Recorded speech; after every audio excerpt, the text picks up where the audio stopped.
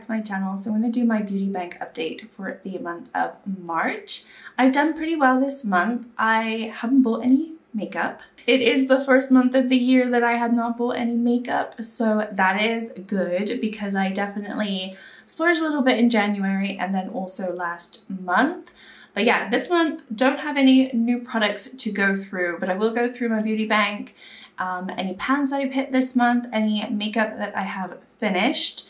That is going slowly, but I have just introduced a project pan this month for the rest of the year. So I'm hoping to just get a little bit more motivated in terms of trying to finish certain items. There are certain items that are so close, but they're still not done, and I can't wait for them to be done. But I do have one empty today, and yeah, a few pans. We'll also go through sort of like a monthly wrap up in terms of like what my favorites have been this month and anything else that I choose to discuss. But it's probably going to be a shorter video just because I don't have all the new shiny bits of makeup to go through that I have the previous months. So let's get into it. Let's start. I'm going to go through all of the eyeshadow pans that I've hit. I haven't hit any actual like makeup pans in terms of, you know, like blush or bronzer or anything like that. But there are a few eyeshadow pans that I have hit. One of them is a spoiler, but I'll still show it because, you know, there might be more of an update by the time I do my Pan That palette update. So it is from my Pan That palette, which is the Stone Vibes palette from Urban Decay. The first one I spoke about in my last update, so it's not a spoiler, but I did hit pan in Good Karma right at the start of the month. I haven't been able to expand it. I'm not going to let you look at it too fast, but I hit pan in that in March. And I also just yesterday or the day before, I hit pan in Meditate right here. It's a very messy shade. It was a shade that was pretty dry, but I cracked the surface and now it's like really messy and not dry, but I hit pan. So very excited to have 2 more pans obviously in my Pan That palette for the year. I'll go through obviously the full update when I do my Pan That palette update, which will be like in a week or 2. But yeah, that is exciting.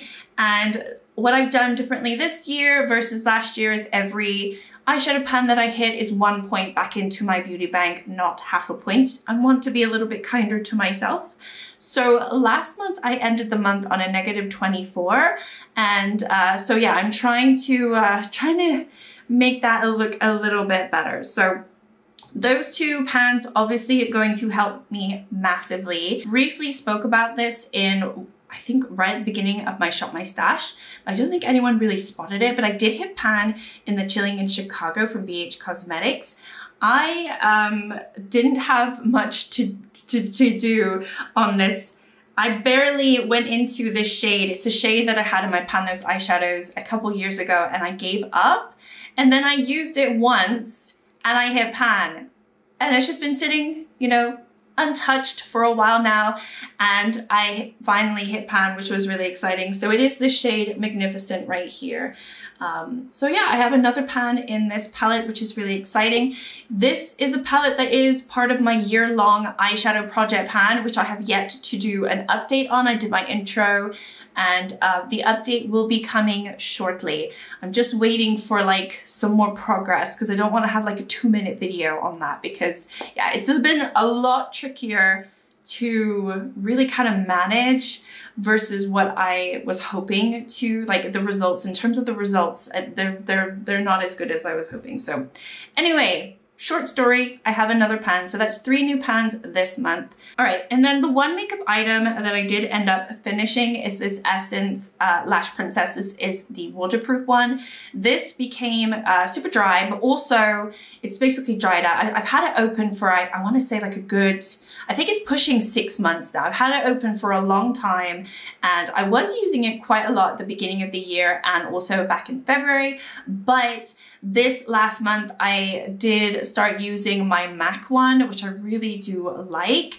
And just comparing the two, I've just let this dry out. And also before that happened, it just ended up going down on my cheeks all the time. Like after wearing it for an hour, even though it's waterproof, after wearing it for an hour, it would end up on my face somewhere. So this is a repurchase of mine. I don't think I'm gonna buy another Essence unless, you know, it's a different type.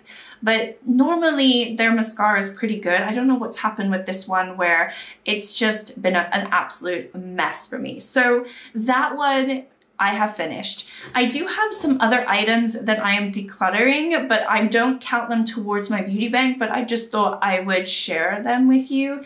So these two are products that I did speak about in a video that I did this month of all the products in my collection that I hate, but I still keep, right? So I actually had these two in that video. They're from Model's Own. They are liquid lipsticks and they've just expired. I mean, I kind of hate them because they've expired. So I'm just gonna say goodbye to them. There's no point holding on to them any longer. So they are leaving my collection. Another product that I've decided just today to kind of get rid of, even though I've barely gone into this, but I did use it today and I just hated it. And it is this. This is the Rimmel London BB cream. I knew I hated it from the moment that I tried it last year. And I was like, no, why? It's not like it's an expensive item at all, but it's just annoying, it's wasteful. And I put it on my skin today. I had to mix it with my concealer to brighten it because it is very yellow. And I just hate it. I really hate it. I don't like the consistency. I mean, actually the consistency is okay. It's the shade. The shade is a problem. The consistency is actually quite serumy. I quite like actually the consistency. So that is a lie, but it is the color. It's just far too yellow. And this is the light shade. So I don't know what I need, like ultra light, but I also need a neutral shade. Like, yeah, this is light, but it leans towards yellow. And I don't want a light beige yellow on my face. It just doesn't work out for me. I'm a bit paler than that, especially in the winter. And I did try this when I still had a little bit of a tan last year and it still didn't work. So I'm gonna say goodbye to this. There's no point in me holding on to it. All right, so that is it. Obviously, I'm only counting my mascara as an empty and then the 3 eyeshadow pans. Didn't bring any makeup in, so I was a -24. I'm now at a -20 because obviously that's 4 points back into my bank. So, you know, I'm making a tiny little dent, but I'm still like -20. And obviously if I buy more makeup this next month, then that's just going to ruin it even more. But hopefully the next month I'll actually get some products finished because like I said, I just started Project Pan and I'm already seeing a lot of progress on certain items. So I actually do think I will have 1 or 2 items done for the next update, like within the next like 3 weeks or so. So fingers crossed I can have some more products finished. And so then if I do buy some stuff, maybe they'll just balance each other out. I also would like to see more pans. 3 pans this month was actually quite low. I have been leaning more towards like 4 or 5 pans a month on average, just looking back. So 3 has been pretty slow. I don't know what's happened. I mean, I am dipping into a lot of eyeshadows and my project level up is really kicking my butt because I thought that I would have at least 1 pan from it. I'm working on the Artemis from Alter Ego and I'm very close to hitting pan. But I still have yet to hit pan, especially in the cream shade, which if you saw my update, you saw there was like a huge crater in that shade, but I have yet to hit the pan and I've gone back in a few times. So yeah, I thought that I would have a pan. There's also, actually, I think I will also have a pan in the Nouveau palette from ABH because I have been dipping into Paloma a lot, and I don't know if you'll be able to notice that, but there is quite a significant dip in there. And I thought I might have a pan, like a cheeky surprise pan to show you, because obviously I'm not really working on this. It is in my year-long eyeshadow project pan, but it's not something that I'm actively like talking about that I need to hit pan on it. But alas, I did not hit pan. So yeah, I'm really trying, but it's not happening. It's not happening. So something's going on. All right, let's go into the items that I have enjoyed the most this month, like my favorite items. I don't do a favorites video, but I have started this year just to talk about certain products, if there are any that I have really enjoyed in this last month. So there are 3 makeup items that I wanted to talk about, and then 1 sort of device. I did do a video on it, so I'll be really, really quick because obviously you can go watch the video, and if you're not interested, you're not interested, that's absolutely fine.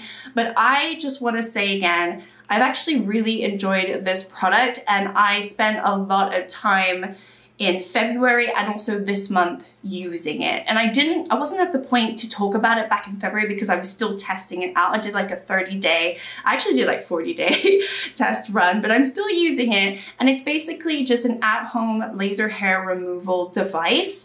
It's super easy to use. I have a video of me testing it out and talking about my opinion on it. So if you are interested, just go watch that. But this is the YouLike brand, but there are so many out there, so I'm sure you will find various of them. But anyway, I've been really enjoying that product, so I wanted to talk about it because it is like a favorite of mine, like a new favorite of, something that I do not every single day, but I do it like 3 or 4 times a week.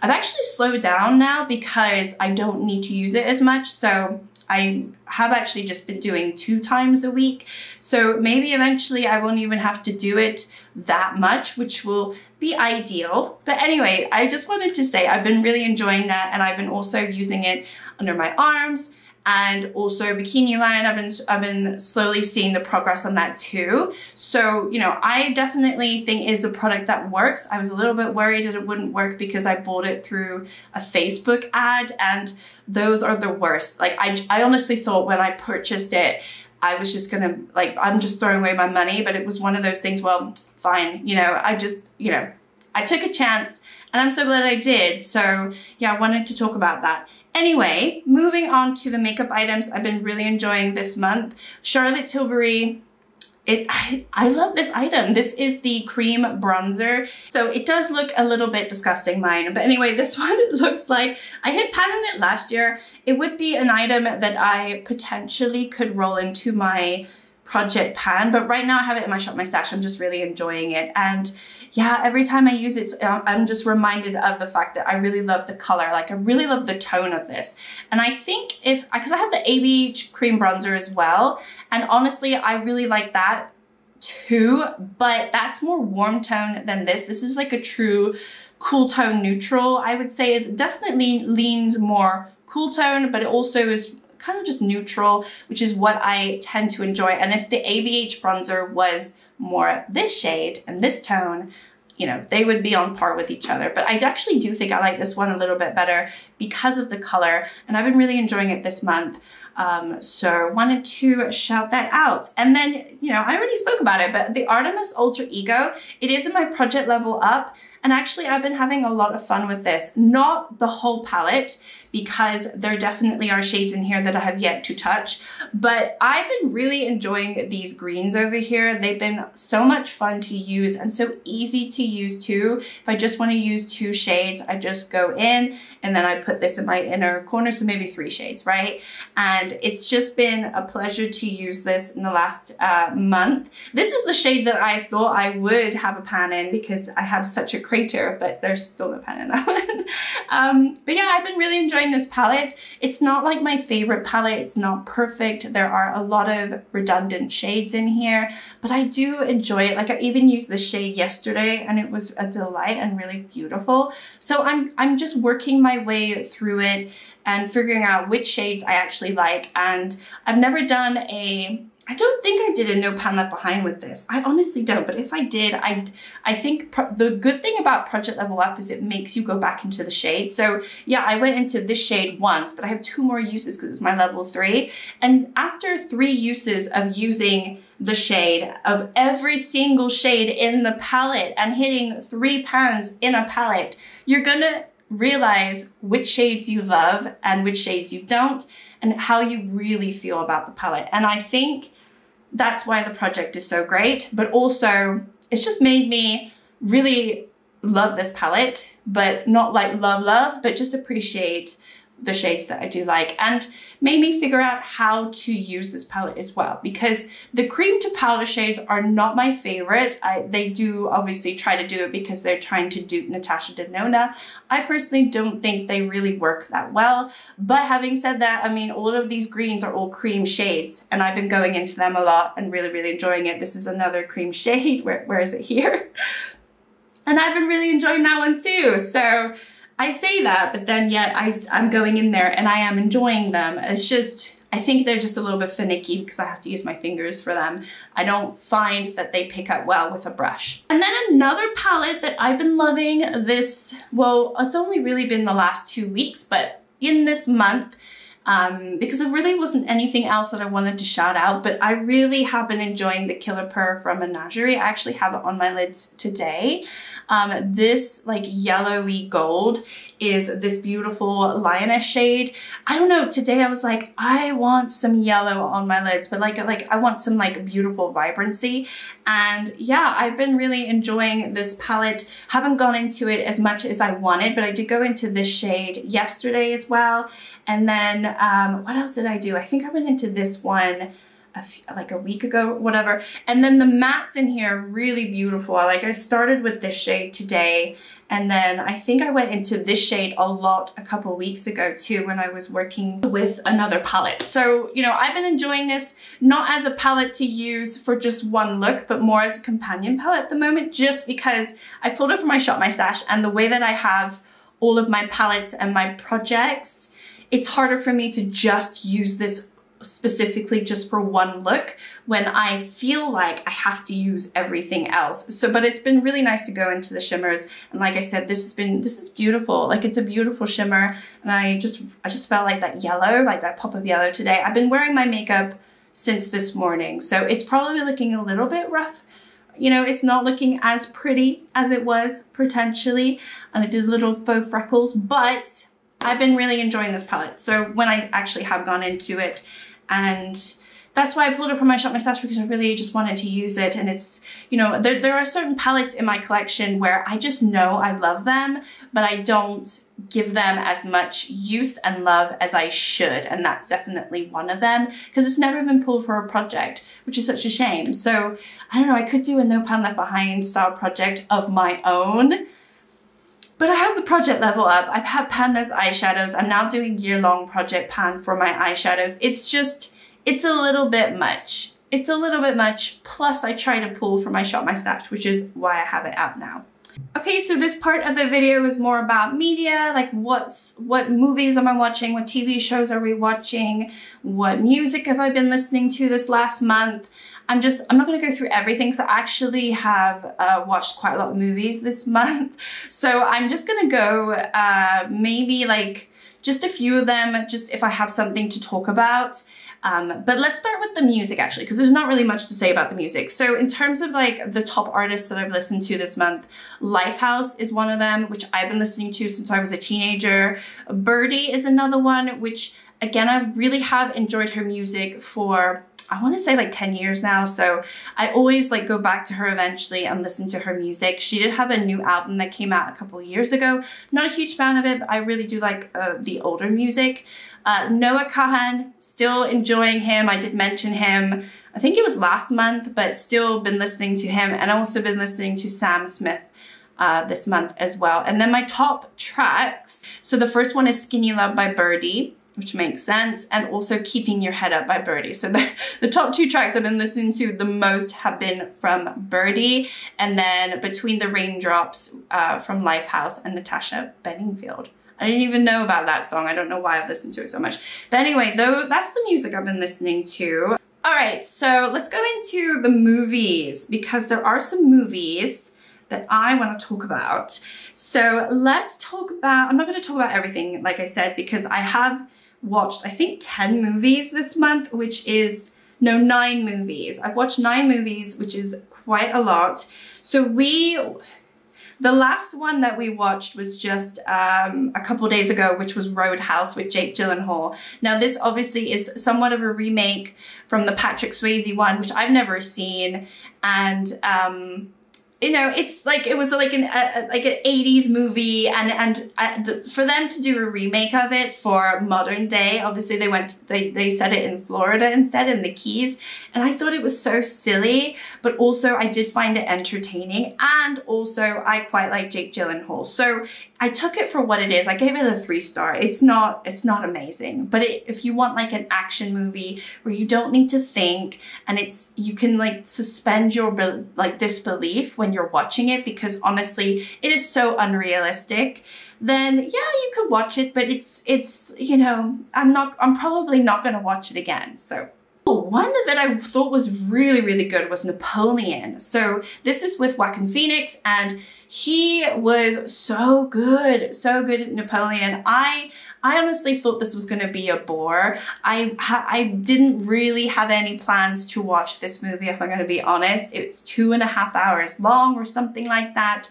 And I just thought, oh, do I really want to watch this? But Joaquin Phoenix is such a good actor. So really, you know, even if you don't like the movies that he's in, you have to respect the fact that he just owns his craft. I do think he embodies whatever character he chooses to do and become, but obviously not all of his movies are great. I do think this movie though, it was very, very good and really entertaining, a lot more entertaining than I thought it was gonna be, and quirky too. It honestly, the way that he did the character was very quirky, and yeah, I enjoyed it. I didn't think I would, but I just thought it was actually really well done. So I would recommend that. I gave that 5-star. I would definitely recommend that.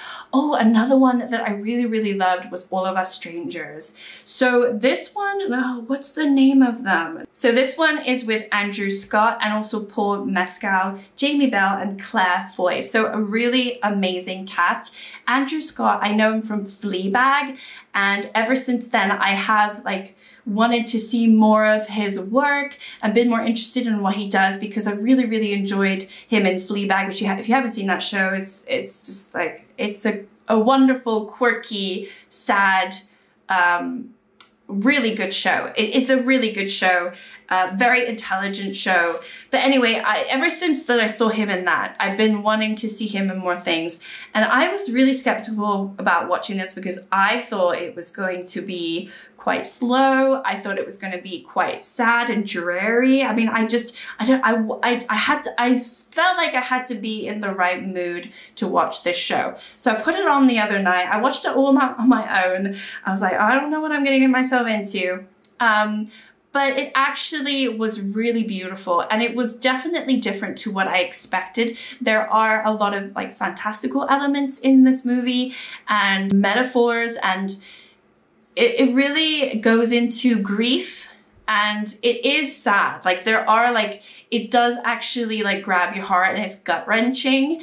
But I thought that the way that they acted, him and Paul Mescal, I think Andrew Scott, actually his acting was like just amazing in this. I really do like him as an actor, and I really liked how they handled the movie. Like I really thought this was a beautiful movie and a really sad story. Like the whole thing with him and his parents, honestly, I was in tears. I was crying along with him, and that was what was gut-wrenching for me, like when they're in the diner. If you've seen this, you've seen it, but like that to me, that got me. I wasn't wholly surprised about the ending, because I kind of suspected it without even like knowing what happens in this. I was starting to think certain things, and so that wasn't a huge shock, but it also like sad. So yeah, I would recommend it. I gave it a 4-star because I don't think it's something that I'm gonna run back and watch because of the subject matter. I just think, you know, you have to be in the right mood to watch a sad movie and one that's about grief, and I don't know, I don't know. That's why I can't really give it 5 stars, even though I think the movie, like I'm still thinking about it like days later. I do think it was really well done. I watched Damsel. I watched Damsel and I liked it, and so many people are panning this movie. I kind of felt bad, so I went back on my Letterboxd account and I gave it a 3-star, but initially gave it a 4-star. But then I watched all these videos and people's opinions and I got swayed. But I honestly, when I watched this, I thought it was entertaining. Not the best movie in the world, but for what it is, I just thought, oh, I'll give it 4-star, why not? But I don't know, everyone hated this movie. If I were like, the thing is, if I had been a 14-year-old watching that movie, I think I would have really enjoyed it. But, you know, obviously watching it now, I can see like the acting isn't that great and the plot is obviously not original. But so what? Like, I don't know. I found it quite entertaining. So maybe I was just in a mood to watch something silly like that, and I liked it. So anyway, there is one more. I watched Fingernails. Has anyone seen Fingernails? Maybe this is the month where I watched sort of weirder movies, but Fingernails, it was not something, I didn't expect it. But you know what I will say? What's her name? Jessie Buckley. She always does these quirky, strange movies, and she's another one that's like on my radar. Like if I see that she's in the movie, then I know what type of movie it is. It's just that's just the way it goes. But I thought Riz Ahmed, he's in that too. And Luke Wilson and Jeremy Allen White. Loads of people love Jeremy Allen White. I don't really care for him. But I thought Riz Ahmed was really good in this movie. I tell you what, yeah, I thought it was a good movie. I gave it 3.5. I didn't think it was like amazing because it was kind of weird. It's basically this sort of parallel world. I want to say parallel world because it's obviously not happening in our world, but it's not dystopian either. But you know, this company or this agency can basically test couples and see if they are basically your soulmate. So then people say, oh, have you done the test? Have you done the test? And that's sort of how the movie starts. And it's about this couple, and they have done the test, and they are matched. They are a match, and they've been married for, I don't know, 4 or 5 years or whatever, but she's lonely and she doesn't feel fulfilled, you know, and so she starts working for that agency, and then she starts seeing how the tests go, and I'm not gonna like give away why it's called Fingernails, but I was not expecting that. So if you've seen this movie, then you know. But I was like, oh my god. Anyway, so those are the movies I've watched. I did watch a few other ones, but nothing to really talk about. Okay, and then last but not least, in terms of TV shows, anything that I feel like talking about. The only thing I wanted to mention that I binged in one night, I think it was one night, is Buying Beverly Hills, and I watched the 2nd season because I've already seen the 1st season, and that is with, what is her name? Kyle Richards' husband. Oh my god, Mo something. Umansky, yeah. Mo Umansky, he has the agency in Beverly Hills. One of those shows where they basically sell houses to really rich people, find buyers and blah, blah, blah. But I binged that. I don't know what it is about those reality TV shows, but I completely binged it. As soon as I saw it on Netflix, I was like, oh, yep, I'm watching season 2. And it went like that. And now I want to know what's happening with their relationship. It doesn't matter for my life. Who cares? But I want to know. So whatever. Anyway, that is kind of everything that's been going on in my life. Obviously not everything, but that is my monthly recap. I thought March went by really fast. Actually, for a long month, I thought it went by really fast. I am filming this a little ahead of time, but it is Easter Friday today, so I'm actually gonna be posting it today. So I hope everyone has a really good Easter. If you do have some time off, enjoy it with yourself, your friends, your family, whoever. Just take the rest that you need if possible. And yeah, I hope everyone is doing well. Thank you so much for watching, and I will see you next time. Bye.